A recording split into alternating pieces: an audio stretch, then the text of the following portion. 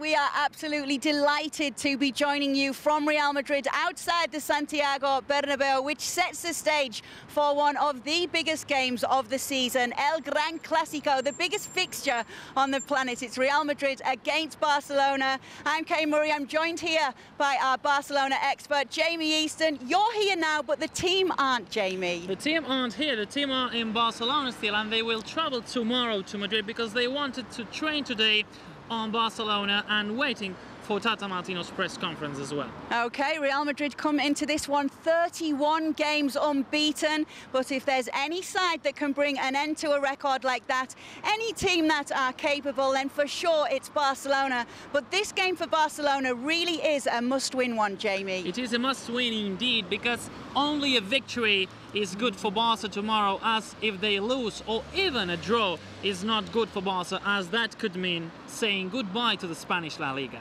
So a very exciting game ahead, and we'll be bringing you up to date with everything over the course of the weekend. Every Clásico tells a story. That's the story behind this one, but there are plenty of subplots too, and we'll be unveiling them all as the weekend goes on, because we'll be going Clásico crazy here on beIN Sports.